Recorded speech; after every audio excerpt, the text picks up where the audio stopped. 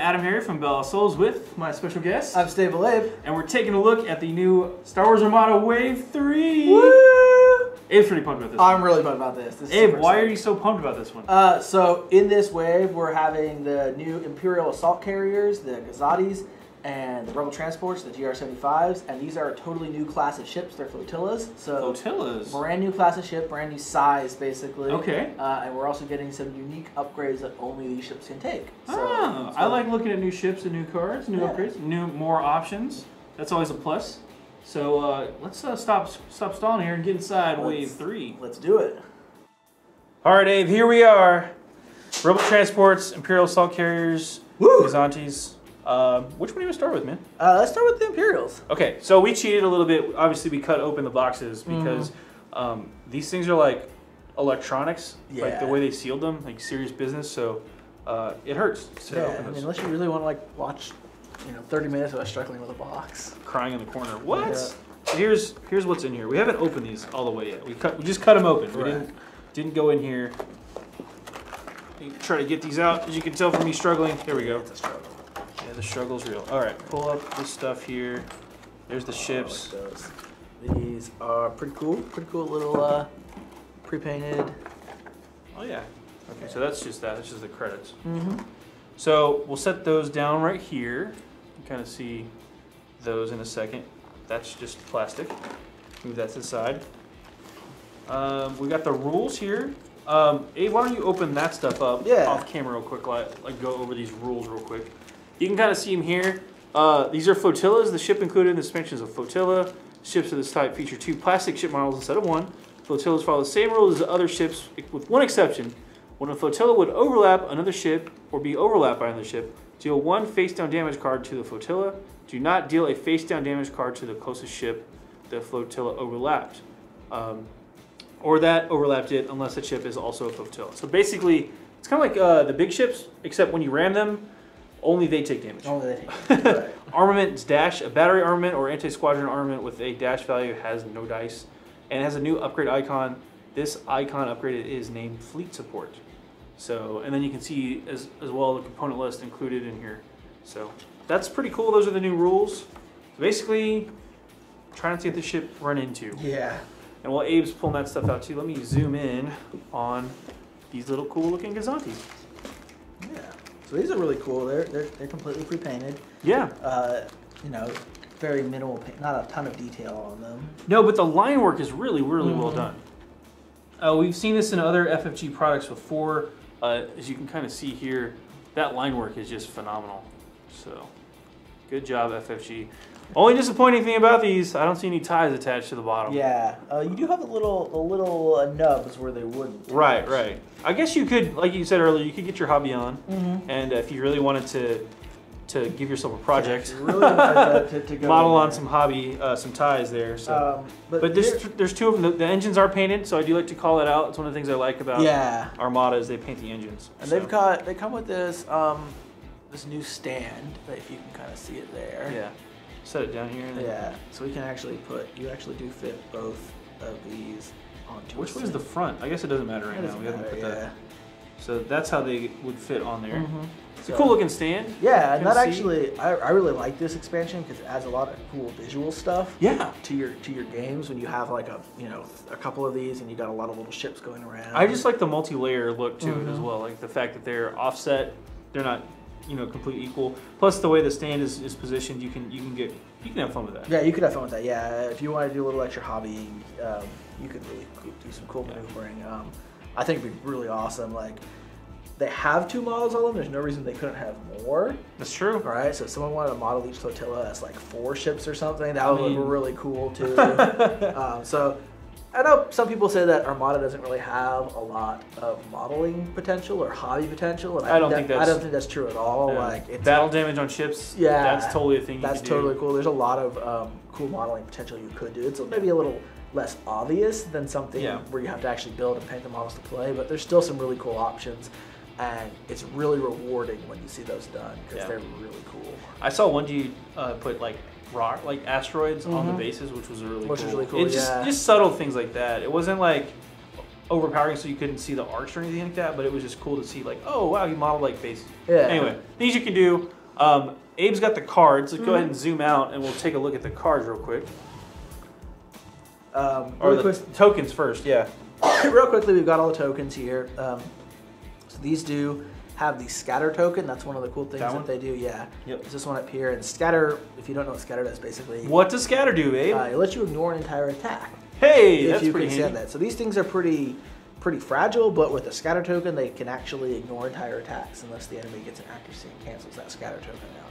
Yep. So they really need like a big attack to kill them. So that's just your standard token stuff. Okay. There's no new tokens on here. There's no new tokens on here. Oh, these are just for the cups. Yep. These are just for the cups. This is just kind of your normal stuff. Okay. Is this a 1 cup ship or? Yeah. Okay, These are so all you command 1, so they just have the one That's command cool. cup. This is going to be, you've got your shields. This is your other token box here. Yep. You got your shields. You got your command tokens. This is going to be your speed dial here. You can see it over here. And then you've got your ship card here. What do you think of that firing arc? Those firing arcs? Those fire arcs? Honestly, the ship's not doing a lot of shooting. Yeah, it doesn't look like it. It doesn't matter all that much. It's a pretty fine firing arc. You know, these ships can have a red dice in the front.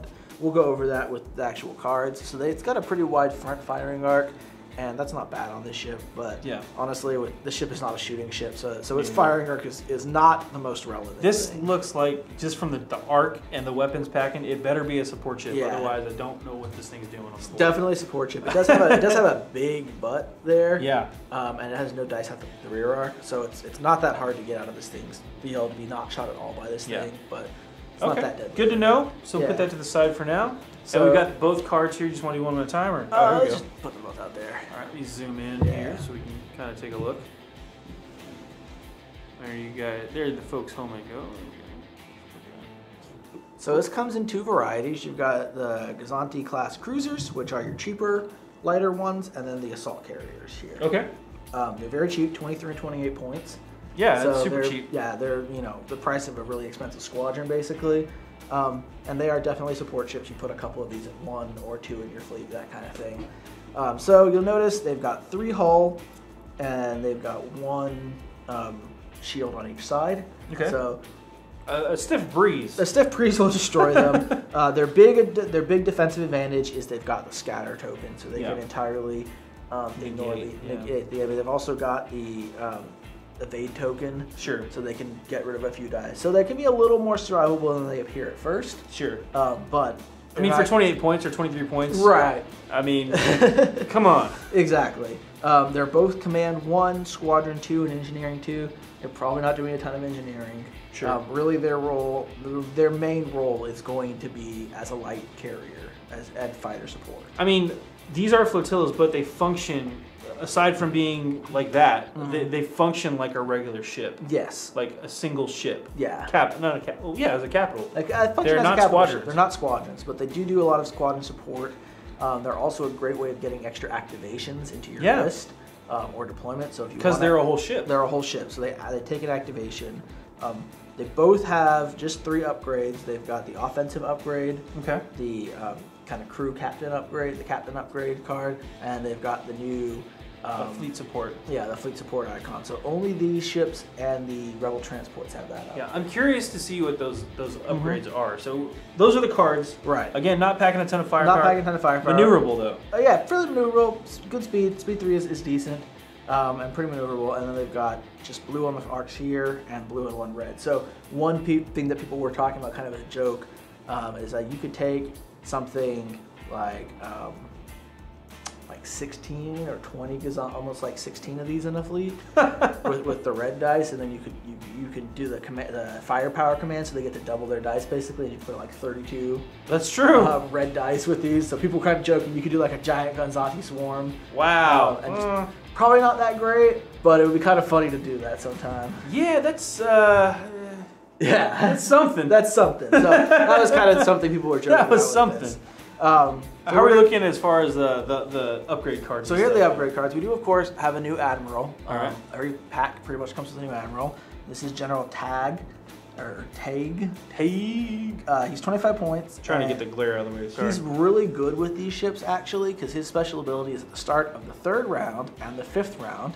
Each friendly ship may recover 1 of its discarded defense tokens. That's really good for the scatter. Yeah, so you can basically use your scatter all you want, discard it to survive, and then get it back. Wow. He works interestingly with some of the other Imperial ships that use defense tokens. Like if you have ships that can get the turbo laser reroute circuits, Yeah. which make you spend your evade tokens. Sure. He can help you get those back. But he's an admiral, so he's an like admiral. One of these only for the fleet. Right. So you can't use him with like Vader or something, who would be a great combo with. But he's your new admiral. He's a little more defensive focused than some of the other Imperial ones. It's funny because he's a general, right? Not an admiral. Not an admiral. But anyway. Then we're gonna have the other cards here. Let me lay these out for you. All right. So we've got the 2 title cards. All right, we'll go over these here in a second. Officer card. Oh, Agent Callus. Yeah, he's from Rebels. If you. He's also an Imperial Assault now. Yeah. As one of the ally packs for that too. Very so cool. Some other cool stuff. And then we've got these kind of 4. Yeah, we've got these the up 4. a little These are bit. the Fleet Command ones. Okay, cool. So let's go through these from starting here. All right. So they've got 2 cheap titles. I mean, most of the things that go on this ship are pretty cheap because it's a cheap ship. There's a few exceptions. Suppressor is actually probably the coolest one to me. It's 4 points, and after an enemy ship ends its activation, if it's at distance 1 to 3 of you, of Suppressor, you may choose and exhaust 1 of its defense tokens. That's pretty mean. That's pretty mean. So that means, and remember, that's not, you don't have to exhaust Suppressor. You don't have to do that only once a turn. It's anytime an enemy ship ends its turn nearby you, yeah, you can exhaust its defense token. That's pretty mean, just because, like, if you have a scatter or an evade or something like that, you can shut that down. You can shut before it your down. fleet starts shooting at it. Yeah, that's pretty good. So it's pretty cool. That happens all the time. It doesn't do anything against obviously exhausted defense tokens. Right. But they can spend that exhausted token, but then it's gone. But then it's gone. Exactly. So it's actually a pretty cool ability, and it can happen a lot. Unless you have General Tech. Yeah, well, you can get them back. But I really like that. Vector is kind of it's a 2-point upgrade. It's going to be more of the this is kind of more of the tricksy one. Right. This is more of a carrier one. It's when you give the fighter command option, the squadron command option. The speed of each of your squadrons without heavy you activate is increased by 1. To a maximum of 5 until the end of its activation. So that's just a swarm thing. That's kind of a swarm thing. Now the problem is, what I have with this is that it's really not going to affect a lot of the Imperial fighters. No. Because a number of them, like the TIEs and the Interceptors, are already as fast as you want them. Sure. And it can't like make bombers any faster. But there are a few options that it will help to kind of speed up. Sure. And I think this is going to continue to be relevant as more Imperial fighters come out. They're probably going to get some slower ones. Yeah, they're not all 5. They're not all speed 5s. So it does help some things out. In particular, I think this is actually pretty cool to use with like the Bosk's ship. Like the Houndstooth, because the generic. And that's not a heavy. I don't think that's heavy, but the generic one is like speed 2. Some of those are kind of. I don't remember if it's heavy, but some of those. Right, because those are still squadrons. Yeah, so there's some pretty slow rogue, or not rogues, but kind of like the larger ships that are slow that aren't heavy that you can use. So those are the 2 titles. Agent Callus here.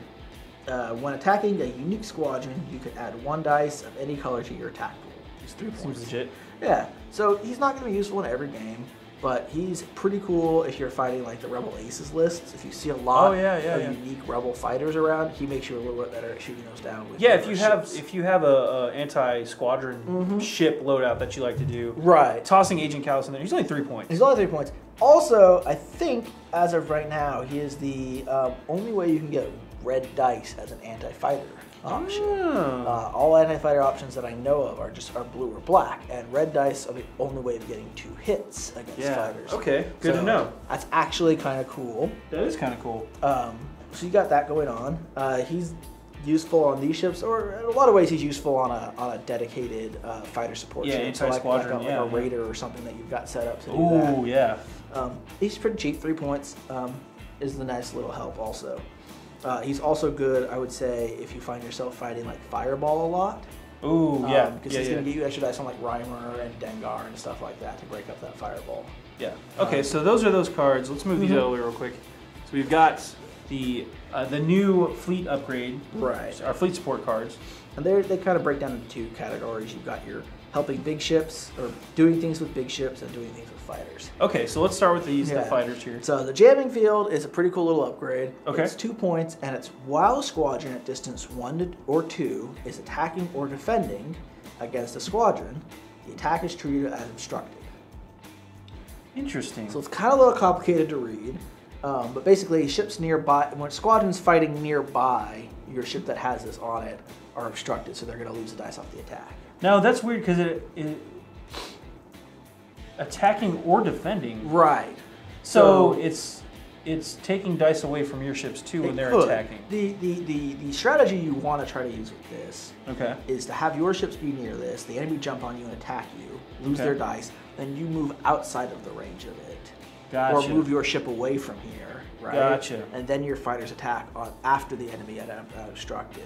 But it can also be used, this is only when you're fighting squadrons, so if you have a bunch of like bombers nearby this, you can use this to protect bombers from squadrons, but then if they're firing at the enemy ship, they're unaffected by it.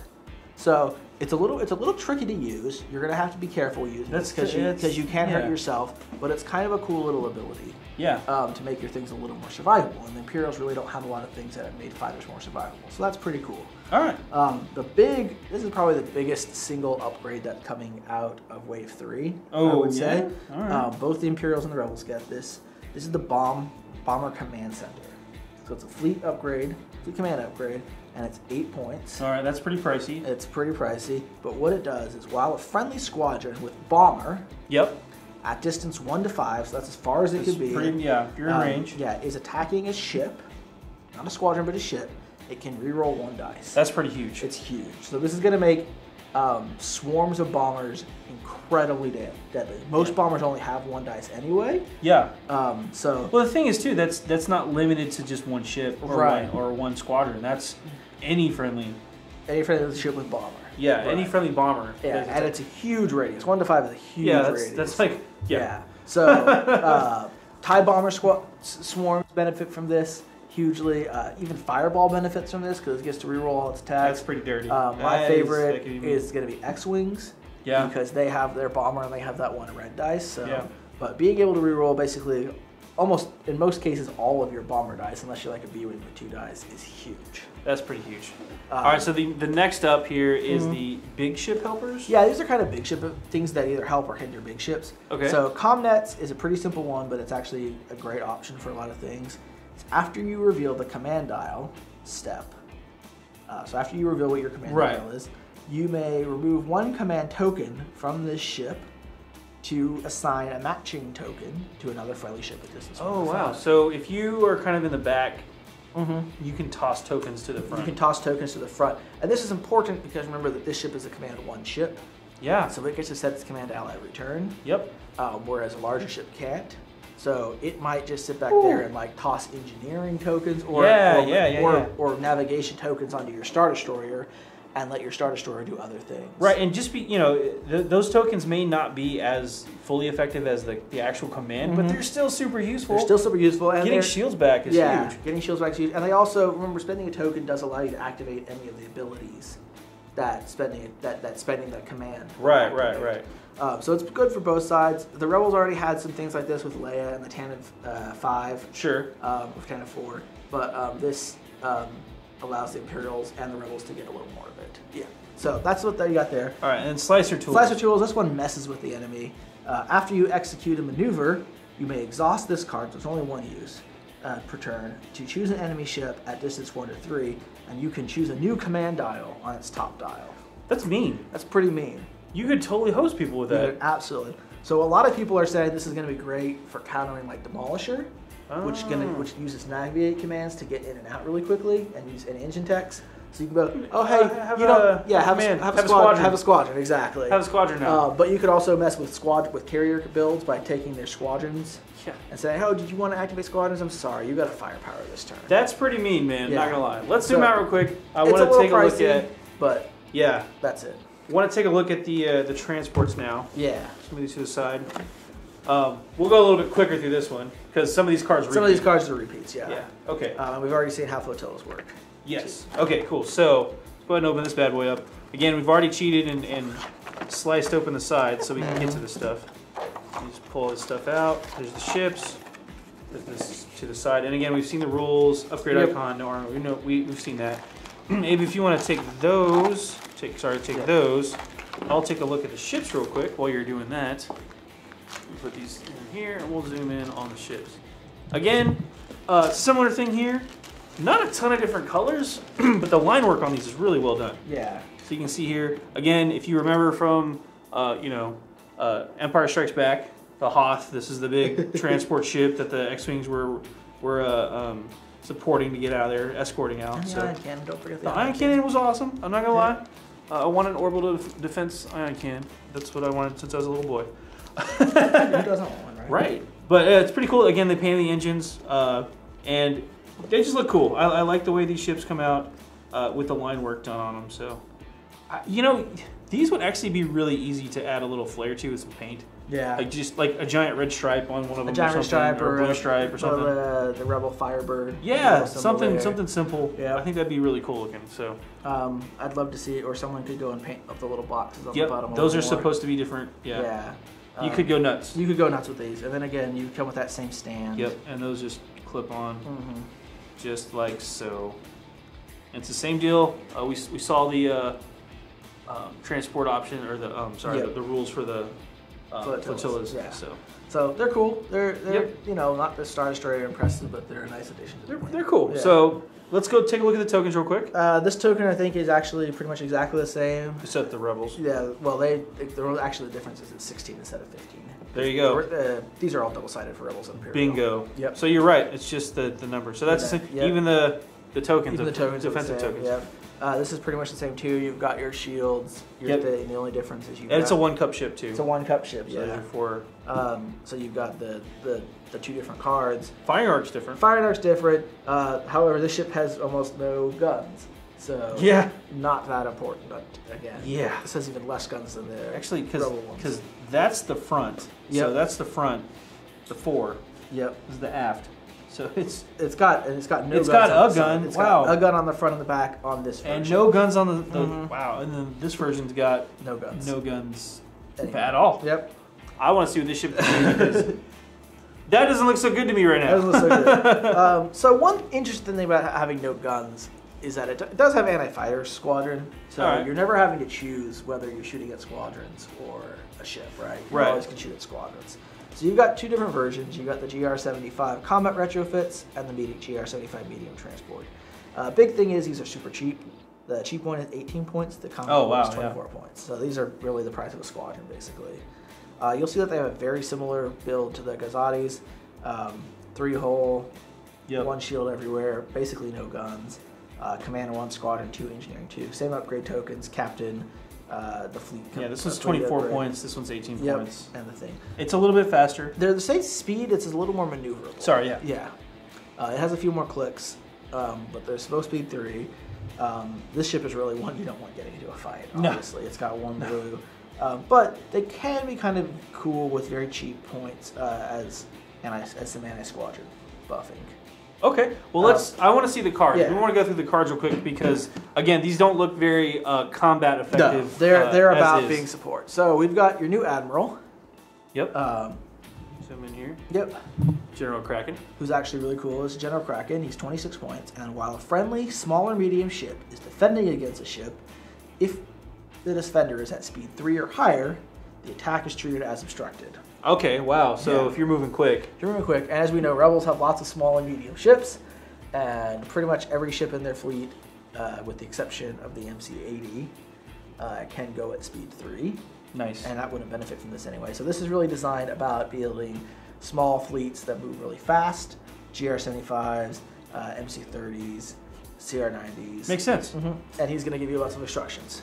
Obstructions. Right. So then we got a couple cool upgrade cards here. Let's go through these 2 at a time here. Yeah. Well, this is the new command card here. We'll go through this one first. Yeah. So Tarn Far, she came in the the transport for X-Wing 2. Okay. Yeah. I think she's actually the ion cannon controller at Hoth. Nice. But she's actually really cool. She's 7 points. She's the crew card, or the captain card, kind of. While another friendly ship or squadron at distance 1 to 3 is attacking, it may re-roll 1 blue dice. It's not too bad. It's not that bad at all. Remember, this is ship 2, so you can let your big ships re-roll or your squadrons. Nice. And there's no limit. And there's no limit. And what's really cool is, remember, you got that bomber command card, right? Yeah. So if you're looking at something like a B-Wing, which has a blue dice and a black dice for anti-squadron attacks, right? Or for anti-ship attacks. You can use Bomber Command to reroll the black dice, and her to reroll the blue dice, and get to reroll everything. Nice. So she's a really cool. The Rebels don't have a ton of ability to get rerolls, so she's a really nice one. She affects everything. Remember, all anti-squadron dice basically on most fighters is blue. Right. So she can be super effective. Just she'd be tossing out super rerolls. effective. Yeah. Okay. Cool. We're gonna have 2 pretty cool titles. All right. Quantum Storm is basically when you do a maneuver or navigate command, after you execute the maneuver, you may exhaust this card to execute a 1-speed maneuver with no yaw. So you just go straight. It's like a boost. It's a boost, basically. It's 1 point. It's boost, or it's like a free engine text. It's very similar. So it's pretty cool. Yeah. Lets your ship move a little faster. Bright Hope is really the exciting one, I would say, out of these two, though. 2 points. While defending against an attack that does not target your rear hull zone, before you suffer damage, you reduce the total damage by 1. Wow, it just says I don't take that damage. Yeah, and that's really great against a lot of fighters, remember? Most fighters are only going to do 1 damage, so you can almost ignore fighter attacks. Wow. You can put that with General Kraken in there so that you're obscured. You can drop a dice with your evade token, and you can lose a whole damage on there. So that makes this pretty survivable. Wow, a lot it makes makes a tough little ship. It makes it tough. A lot of people are using this and one of the cheap transports as their flagship now, because they can hide their admiral in the back and make him really hard to kill. Wow. Okay. What else do we got from this expansion? So we've already seen CommsNet. Yeah, we don't need to see that one again. And we've already seen jamming fields. Seen that one again too. And we already saw the Battle Command. So the only other new one here is the Repair Cruise. Okay. This is kind of a weird card to me. I'm not a huge fan of it, but some people are really liking it. So it's basically it's that fleet upgrade. Yeah. When you spend a repair token or an engineering token command, instead of spending engineering points, which you only get 2, so you're probably not using those anyway, you may discard 1 damage card from 1 friendly ship at distance 1 to 2. So you can basically kind of hide this ship near one of your friendly ships, like your flagship or something, and spend engineering tokens on your ship and repair them. To repair them. That's not too bad. I can see what you're saying though. It's a little bit weird. It's a little weird. It's kind of pricey to do that once. I mean, and realistically, that's all that ship is going to be doing is if you have this upgrade on there, and you're going to get to use that 3 times a game or something. Right. So is that worth it? It could be in the right build. Spending 22 points to take minimum, to take off like 3 hits on a ship, which important to note, it can take off a crit. It doesn't have to be face down. But yeah, it could be useful. It could be useful. Well, that's pretty much it for Wave 3. So again, the new flotillas are in the game, coming to the store near you. Yep. Really cool, really fun looking ships. Yeah. The support options are there. You got to get a little creative to use some of them, but for the most part, how do you feel as far as like game changing? I think these are really cool. They've done a lot to buff fighters. Yeah. They give you some cheap options. We haven't had cheap options really outside of the CR90. So there's some cheap little options. You can easily fit 1 or 2 of these into a fleet, give you some extra activations, give you a little buff for fighters. You can give them expanded hangar bays and they can command 3 or 4 fighters a turn. It's a good idea. And fly them around with that. So I think they're really cool options. I would expect most fleets to probably have 1 or 2 flotillas. It makes sense too because, like you said, they haven't had between like the small ships, which start with like 80 points or something higher than that. The small ships are like 39, 40 points. Yeah, so this is roughly half those points. Yeah. And it just helps you fill those point gaps in a different way than going to like squadrons or something else like that. And these are cheap enough that you can take your existing fleet and move a few things around and fit 1 of these in there. Right. Very cool. Well, that's pretty much it for this one. Let's go play some Armada. Yeah.